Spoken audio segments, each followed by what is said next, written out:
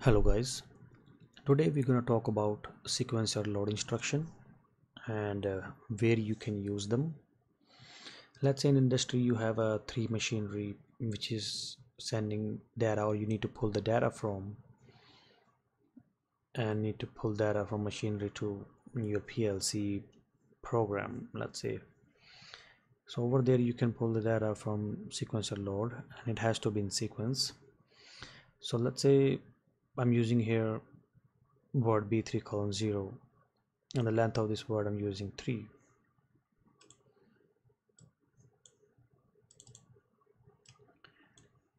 So B3 column 0 is right here. I'm starting from here, so it's my step 0. I'm using 3, so it's gonna count like 1, 2 and 3.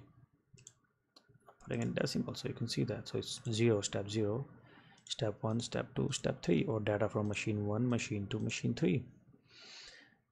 And I already put some data over here in integer data table. So machine, let's say this is 0.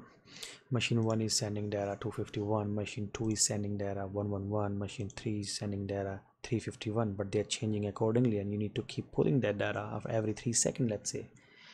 So I already put timer over here which gonna reset every 3 seconds.